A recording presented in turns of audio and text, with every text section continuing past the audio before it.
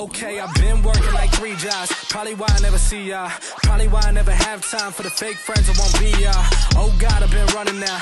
Up early when the sun is out. Not setting out my own soul, but those real ones, they coming out. Oh, look who's reaching out. Old friends wanna feature now. They don't work, so they need it free. Ooh, you reaching out from the west side of that old town, but there's no show. SOZO, hey, what is up, guys? Man, we are so excited that you are tuning in to the live stream tonight. We are live on Instagram, on Facebook, on our website, as well as on YouTube. So wherever you're watching, go ahead, take that link, share it to someone, get some friends in on tonight's message. It's so good. They're not going to want to miss it. Man, hey, I wanted to hop into a couple things before we hit our message tonight. And first, follow us on Instagram. It's at SOZOYTH. That's SOZOYTH. And you can subscribe to us on YouTube at Victory Students. We can get all that content into your hands. Don't miss it. Turn on the notifications, turn on that bell, and we can get you guys that content. Man, next, I just wanted to let you know, in case you've forgotten, or if you're brand new here, first off, welcome. But we have small groups tonight, right after service. We got small groups, they're being done via Zoom. Your small group leaders cannot wait to hang out with you and just build that community, build that relationship. We find freedom in small groups. So go ahead, if you're new, if you're not already in a group, if you're in one, we got you covered. You already got your code, you're good. If you're not and you're like, hey, what do I do? How do I get involved? Go ahead, text right below either of these keywords to 81010 and we will get you connected. Man, next, I just wanted to hit you guys with something that we have been talking about for months if you've been watching us, and that's Encounter Conference 2020. Man, it's going to be so good. We're so excited for what God is going to do through Encounter Conference and through you while you're there. So as our team's just kind of been processing everything that's happening with the coronavirus and with COVID-19, all that craziness, we have currently pushed registration back. It's opening up May 1st, but stay tuned to our Instagram. It's at EncounterConf, that's CONF.PGH, as well as you can go to our website, encounterconference.info, for more updates. Stay plugged in, stay tuned and connected, and we'll hit you with any new updates that there is.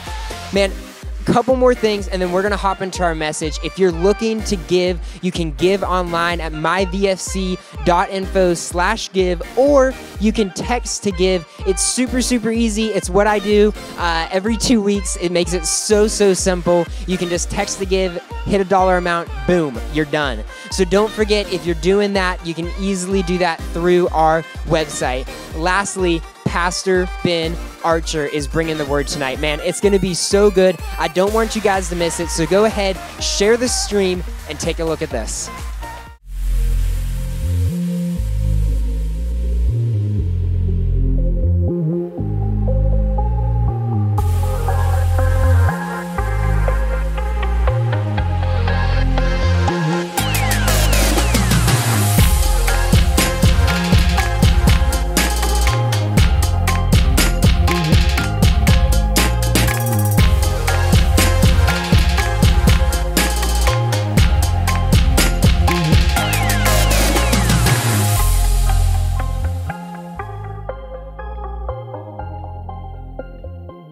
Hey, welcome everybody. I'm Pastor Ben, and I'm so excited to be with you right now. You know, we're in a brand new series called The You Effect, and I'm really excited about it. Today, we're going to be talking about being unbalanced in life, and especially spiritually, but it all starts with understanding how God has created you and who He's created you to be. Now, with that said, I want to take a moment, and I want to welcome everybody that's tuning in online. You know, during this time, it's been so amazing as the body of Christ, as the church family, and just what we're doing. And you know, Pastor John has said, and even the leaders in our church, you've heard many times that we are one church in multiple locations. But you know what's so awesome is during the coronavirus, we've actually been one church in thousands of locations all across the country and even in other countries. So it's just amazing. Just want to say hi. And in fact, those of you that are watching right now, if you could go ahead and like the video and also comment where you're tuning in from. Share with us. We want to have conversation with you. We want to hang out with you. We miss you dearly. And then go ahead and share the stream, whatever you're watching, whatever platform, and just share so that other people can be included and along in our journey, and then also growing in a relationship with Jesus. It's just very powerful. In fact, we've had so many people all over the place tuning in, and it's just amazing. You got to know that people are being ministered to. In fact, I wanted to just give a shout out real quick to Addison in Iowa. It's just amazing that she got joined into our community because of us going live. So we just want to welcome you and so excited to see you in small groups. You know, so many people are being ministered to. It's just amazing right now what God can do in the midst of chaos. Come on, somebody. And so we welcome you. We love you. And, you can also, if you've missed out on what we've been talking about over the past few weeks, you can always get caught up to speed by going to YouTube where we have other messages. And you can go to Victory Students, follow along, hit subscribe, turn on the bell, and stay in tune with what we're doing as a community. And after today's message, we're also going to have small groups. So if you're watching right now and you're not plugged into a small group, go ahead and text this information. Get plugged into a small group right after the message. It's amazing what happens in community when believers come together. Come on, somebody. You know, I also want to encourage you, students, don't go to groups alone. Invite somebody with you. Send the information that your small group leader has sent you to them so that they can join your Zoom group. And like I said, if you're not plugged into our family already, you can text that information to be plugged in. It's just amazing what God's doing, and bring somebody with you. Don't go alone. Bring them with you. But we're going to go ahead. We're going to open up our Bibles to 1 Thessalonians 5:23. 1 Thessalonians 5:23, and while we're turning there, I want to remind you and share with you why we exist as a church and a youth group.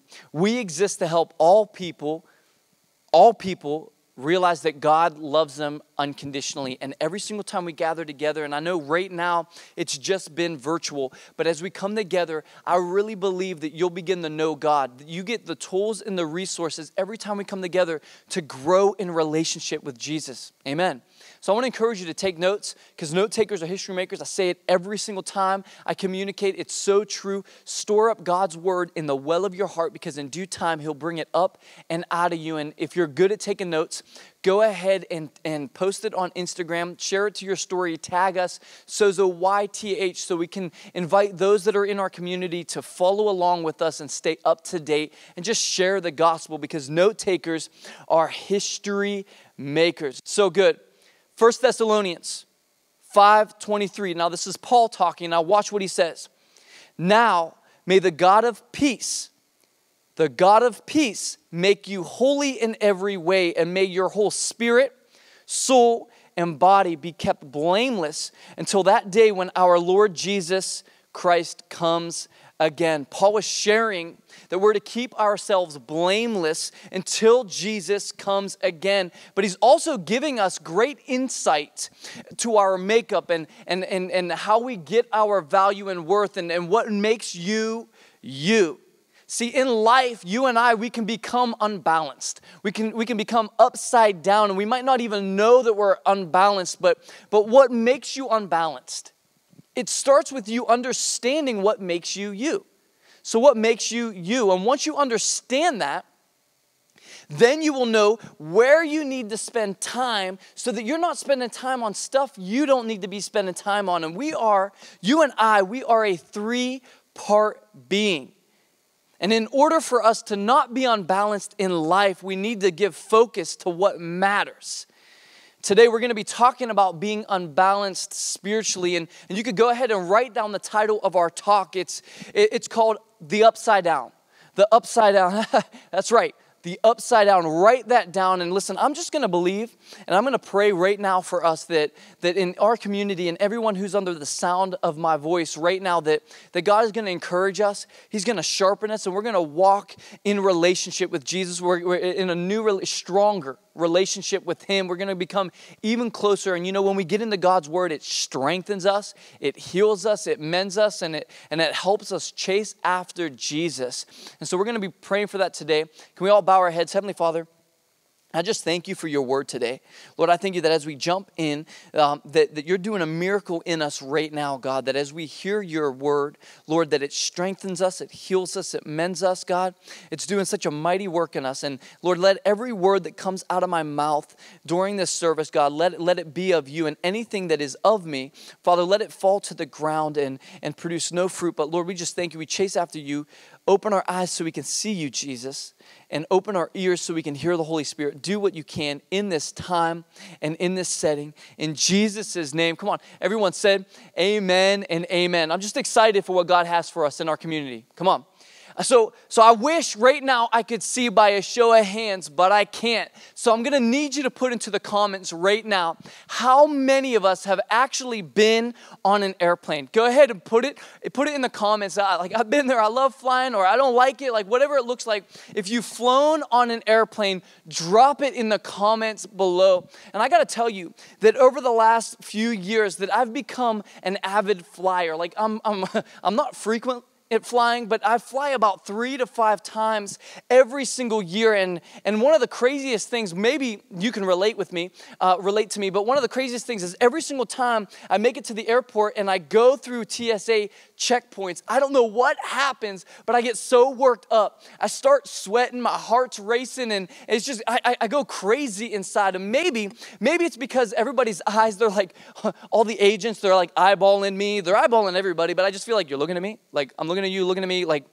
and they can almost persuade you with their eyes and their actions like you've done something wrong. Maybe it's because I've spent most of my life watching Cops. I don't know what it is. I love Cops, not Live PD. No, I ain't talking about that today. No, and ain't nobody got time for that.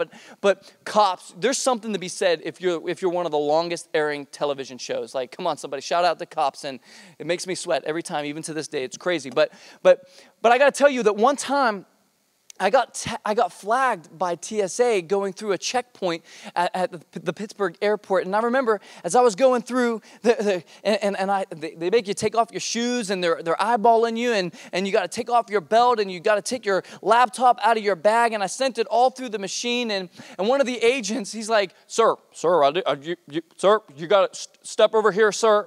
And it's almost like there's like little sirens, like, woo, woo, woo, woo, like, over here, sir. You're getting arrested, and so he calls me over and he's like, sir, we got to check your laptop. Is this yours? Is this your laptop? I'm like, yeah. I'm sweating, I'm like, I already feel guilty enough walking through line, right? And so he begins to swab my laptop, and there's this other guy there, this big dude, he's jacked, right? His muscles are huge, bigger than my head. And he's just sitting there, he's got like his shotgun around his neck, it's in between his arms, and he's got the smolder going on, he's smoldering me, he's like The Rock, Dwayne Johnson, it's just crazy, and I'm sweating. And I'm like, I got extreme cotton mouth. It's hot, and he's like, "Are you okay?" And I'm like, "Yes, I'm okay." And like at that point, if he were to ask me, "Did you do it?" No matter what it is, I'd probably be like, "Yeah, I did it. I'm so sorry. God, forgive me." Like even though I didn't do anything, I don't know what it is. And so I went through and everything's fine, but I feel like I always have a story at the airport. It's always crazy. I always got a unique story, but I got to tell you, every single time I fly, no matter what it is, 2 things always pop in my mind when I sit down in my seat on the airplane. 2 things. Number 1, I'm always so thankful. I'm overwhelmed with gratitude that my pilot, thank you, Jesus, has been tested and he's approved and that they've checked the aircraft. Gosh, we put so much stock, so much faith into our pilots, and shout out, thank you. Like, it's just amazing. And so I'm always filled with gratitude. The second thing is I always remember a story that I heard when I was young about a pilot that was out west. And so if you don't know this about pilots, you go through testing, you get your license. And so this young man, he went through all of the testing. He got certified. He was good. He had his license, and he was taking a short trip. And now while he was taking a trip and he took off in his aircraft, when he was in flight, they've got all their gauges, the whole cockpit's full of gauges. And this was a personal aircraft, not a commercial. And so you got your horizontal and your pitch, and look, I'm not a pilot. I don't have the right terminology, okay? I'm a pastor. But he's checking all of his gauges. But what happened while he was flying is he got vertigo. Now, if you don't know what vertigo is, basically, it's a loss of balance. And pending the severity of vertigo for you, you can literally think that you're upside down. Well, this pilot, while he was flying, he did think that he was upside down.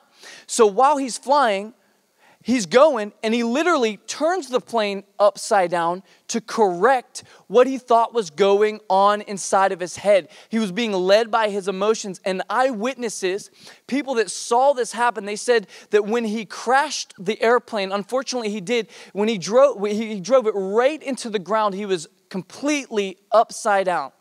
Now, unfortunately, the pilot didn't make it. It's very tragic. But because of his vertigo, he thought he was upside down, and so he actually turned himself upside down. And I think you and I, sometimes we become upside down and we have spiritual vertigo. And we might not even know that we are spiritually vertigo. See, you and I, we are a three-part being. We are a spirit, we have a soul, and we live in a body. And it's so easy to become spiritually vertigo and spiritually upside down. See, God the Father, we are just like God. God created us in His image. God is a three-part being, and so are we. So God the Father, Jesus, and the Holy Spirit, they are three in one. And God created us in His likeness. Now watch what Paul said. I just love this. Paul said in 1 Thessalonians 5:23, he said, now may the God of peace, the God of peace make you holy in every way, and may your whole spirit, soul, and body be kept blameless until that day when our Lord Jesus Christ comes again. We are a three-part being just like God, and God designed you with three distinct parts: our spirit, our soul, and our body. We are a three-part being, and I'm going to talk about those three parts today. We're going to jump right in. You could write this down. You could write down spirit. We're going to talk about our spirit for a second. And so this is the part of me, this is the part of you that will live forever. Forever, right? God is a spirit, and with the spirit, we connect with the spiritual realm. It's the part of us, the part of you and I that knows God. See, God created our spirit so that we could be on His level. In John 4, Jesus said to the woman at the well, He said that God is a spirit. So the moment that we are saved, the moment that we make Jesus Christ our Lord and Savior of our life, and we commit our life to Him, we are made alive in Christ Jesus, forever redeemed and made righteous before the Father. And along with that gift of eternal life, we also receive the Holy Spirit, and immediately we have the ability to be in relationship with God, and we become one. I like to think about it this way. I don't know if you can remember. Do you remember when you made Jesus Christ Lord and Savior of your life? Like that moment that you were sitting in church, or that moment that you were on the other end of the screen and you were sitting there, and the pastor or your friend was about to lead you to Jesus, and you could feel your heart racing. Right? And it was such a peace. God is a God of peace. It was a peaceful feeling. You're overwhelmed with joy. Maybe you had tears of joy, and it was just that giddy, exciting feeling when you were coming to the Lord. I like to think about it this way, and I just dream with God sometimes. And you know, I like to think about the Holy Spirit coming, rushing as the pastor or your friend is leading you to Jesus. He comes rushing in. He comes in with his ambulance, right? He's the EMT worker, and he comes rushing in, and all of a sudden he gets out of the ambulance, shuts the door, walks around to the back, and as he goes to the back, he gets out the defibrillator, and as he's got it, he's sitting there, the pastor's preaching to you and I, right? Your friends are leading us to Jesus, and he's got the paddles, he starts to charge them, and all of a sudden, the pastor begins to lead you in our prayer, and the Holy Spirit walks over and literally zaps your chest, and your spirit, man, becomes alive. I just like to play around with God. I like to dream, but I picture God being an EMT worker and showing up, the Holy Spirit waking up your spirit, man, so that you can become one with Jesus and have relationship with Him, because your spirit was designed to communicate with God, to worship God, and it will last forever. Even the Bible says in Ephesians 2 that God made us alive in Christ Jesus. God made us alive. In 1 Corinthians 6:17, but he who is joined to the Lord becomes one spirit with him. That EMT worker, the Holy Spirit showing up, our helper, our comforter, our teacher, our leader, our guider, right? Boom, zaps you and our spirit awakens. And our spirit is what connects us with God. The second thing I want you to write down, because remember, we're a three-part being. We've got a spirit. We also have a soul, right? So our soul, it's our natural realm. It's the intellect or the sensibility. It's the part of us that knows. We are made in the image of God with the capacity to think, reason, and express emotions. And you know, God could have programmed us to do and say whatever he wanted us to say, but he didn't. He gave you and I free will and the ability to choose what we want to do when we want to do it. See, the soul is made up of three parts: the mind, will, and emotions. And so the mind is the part of us which thinks and reasons. Our will is the part of us that makes decisions. Well, I think I'm gonna wake up and I'm gonna eat some Apple Jacks. That sounds good, right? Like it's the will. It's the one that makes choices. It's the part of us that decides at midnight, am I gonna eat a turkey sandwich with extra mayonnaise, lettuce, cheese, and I know it's midnight, and then we wake up and we're like, God, what is going on? How did I gain weight? Like, not that this is a personal story reflecting myself, but we've all experienced it, right? That's what the will is. It's the part of us that's making the choices.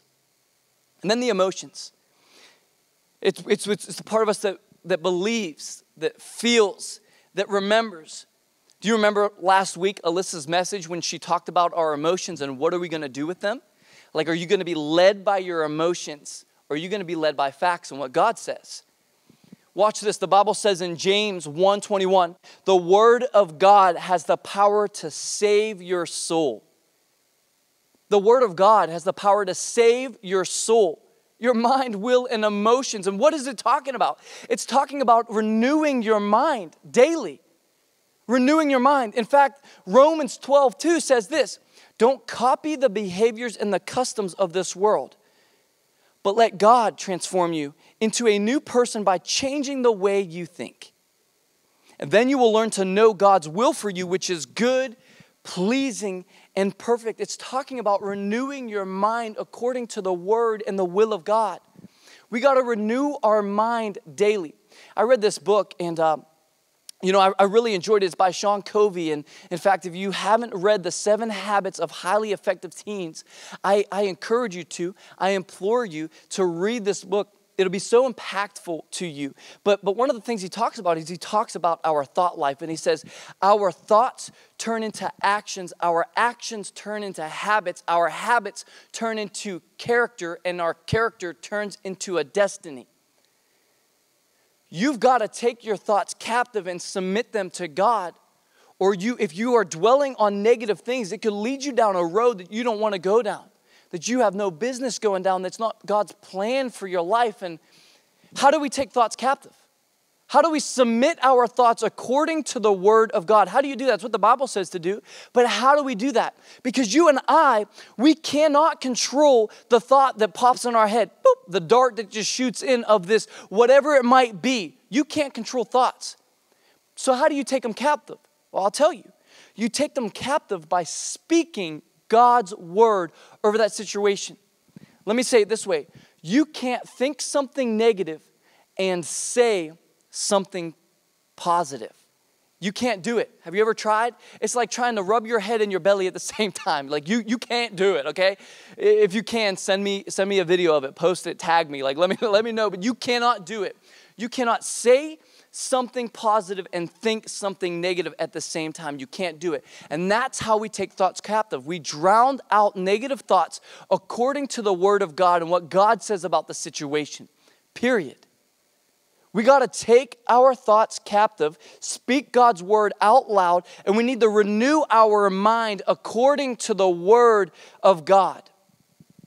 Listen, I just want you to catch this.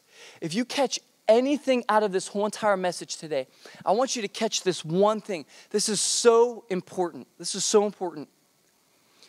You know, sea ships, while they're at sea, over a long period of time, they collect a bunch of barnacles and they gather all along the hull of the ship. And if the ship is left unchecked or not maintained in that area, the barnacles will actually, it'll weigh down the ship and cause the ship to capsize, cause it to sink. But fun fact, what they do is they take sea ships and they'll take them to a freshwater harbor.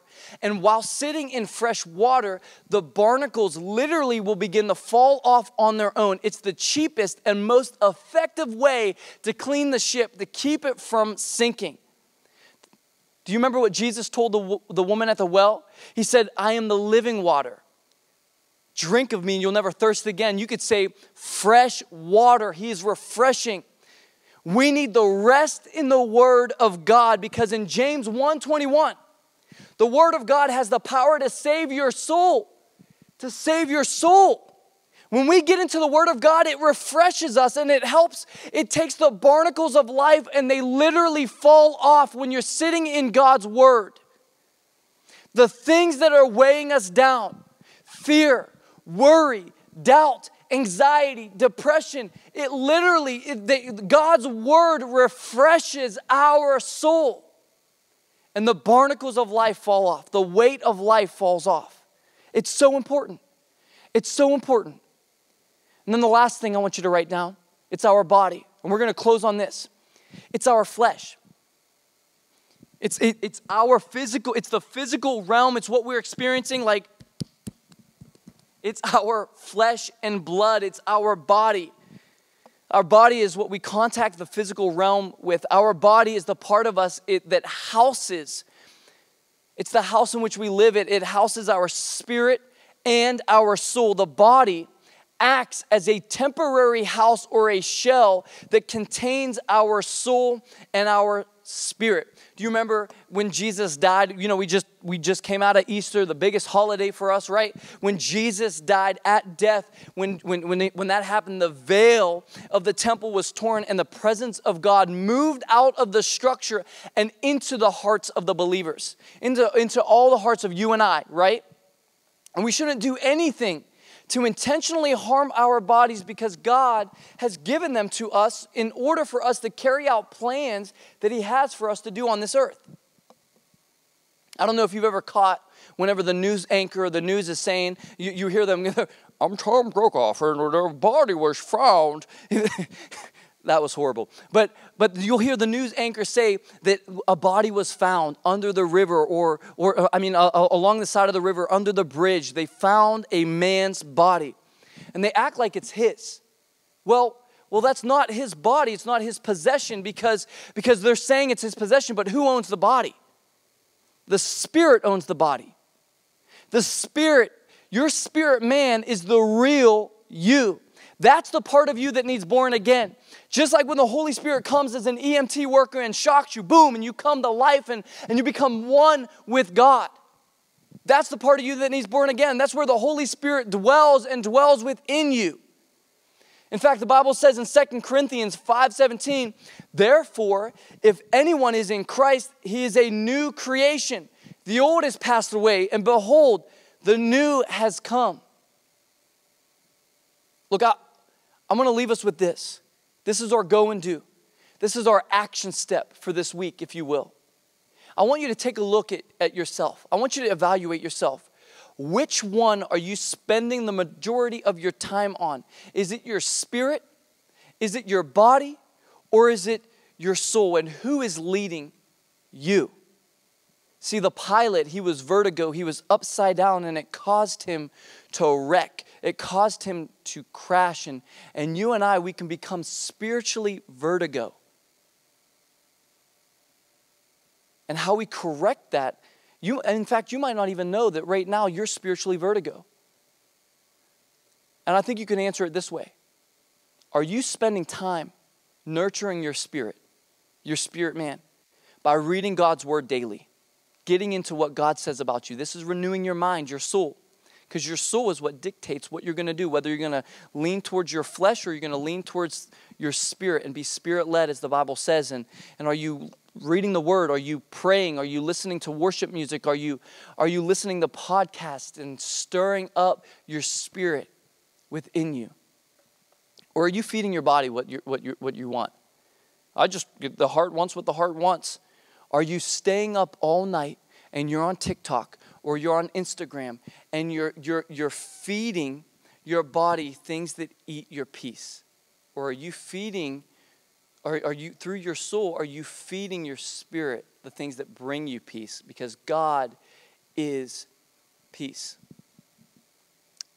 I'd encourage you to evaluate yourself and to ask yourself, are you letting your soul take over and being driven by your decisions, your mind, your will, your emotions, your soul? Or are you letting God lead you and being spirit-led? What are you feeding? So I want to close in prayer, and I want to pray for you right now, wherever you're at. Pray with me. Heavenly Father, I thank you for everyone on the other end of this screen, that, Lord, you're doing such a mighty work in us right now, that you're stirring us. You're helping us, God. Would you give us the strength, Holy Spirit, give us the strength to continue to chase after you and things of you, Father. I thank you, Lord, that everyone under the sound of my voice, God, that you're doing something new. You're awakening our spirit, that we're not spiritually calloused, God. We want to chase after the things that you have for us and chase after your word, and we want to be spirit-led, God. We want to be more like you and into the things that you're into, Father. So I thank you for giving us such a strong courage, a courage that's contagious, that others, that as they see us chase after you, that they're stirred to chase after the things of you, Lord. We just thank you. We love you more than life itself, and I thank you for giving us supernatural strength to continue to grow in relationship with you. In Jesus' name we pray. Amen and amen. And now right now, you know, maybe you've never made Jesus Christ Lord and Savior of your life, and your spirit's never been awoken. You've not become one with the Lord, like I said when I was talking about our spirit. So if you've not made Jesus Christ Lord and Savior of your life, I want to pray with you. You know, Jesus said, I'm the way, the truth, and the life, and that no man comes to the Father except through me. There's nothing that you can do. There's no acts of service or whatever that can buy your way into heaven. It's your relationship with Jesus. That's it. It's only Jesus, period. And the Bible says in Romans 10, 9 through 10, that if we believe in our heart and we declare with our mouth that Jesus was raised, that he died on the cross and raised from the dead 3 days later, that we'll be saved. And so in a moment, we're all going to pray together. As I'm not going to embarrass you, I'm not going to single you out, and I don't know who you're around in your living room right now or whatever that looks like, but we're going to pray together, and I believe that God is going to come into your heart. Jesus is going to come into your life, and you're going to be saved, you're heaven-bound, and your spirit's awoken to have a relationship with Jesus. So will you bow your heads right now? And if this is you, right now, I want you to just say out loud, Jesus, I receive you. And what we're going to do is we're going to pray together. Right now, where you're at, everybody that's in the room, pray with me. Heavenly Father, say it loud enough where you can hear it. Heavenly Father, I come to you in Jesus' name, and I believe with all my heart that you died on the cross for me and my sins. I make you Lord of my life. I'm a child of God, and I'll never be the same. In Jesus' name I pray. Amen and amen. Hey, congratulations. I'm so excited for you. I love you guys, and I cannot wait to see you next week. Hey, man, if you made that decision to make Jesus the Lord of your life, man, heaven is throwing a party for you right now. We would love to get a devotional into your hands. I promise we're not going to blow up your phone, but go ahead and text SOZO, S-O-Z-O, to 97,000 so we can get you plugged in with that devotional. Now, don't forget, small groups are starting immediately when this live stream ends. So get connected to a small group. If you tuned in halfway through and you missed it, that's okay. You can text the keywords to 81010. They're right below me. We'll get you plugged into a small group. You can find freedom and get connected with your peers. Man, we're so excited that you guys came to our live stream service tonight, and we can't wait to see you next week.